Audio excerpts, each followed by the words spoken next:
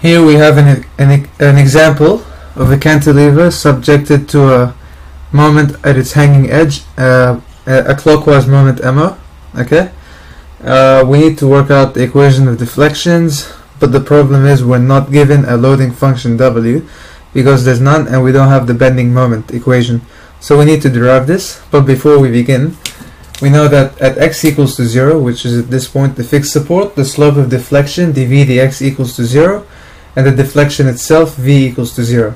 Okay, so we need to work out the bending moment first, and we can use cuts. But since this is a simple structure, we can take one cut to work out the bending moment. First of all, we use equilibrium to work out the reaction forces.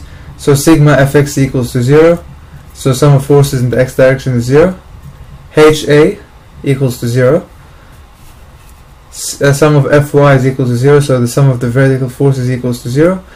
VA is the only vertical force, so that equals to 0.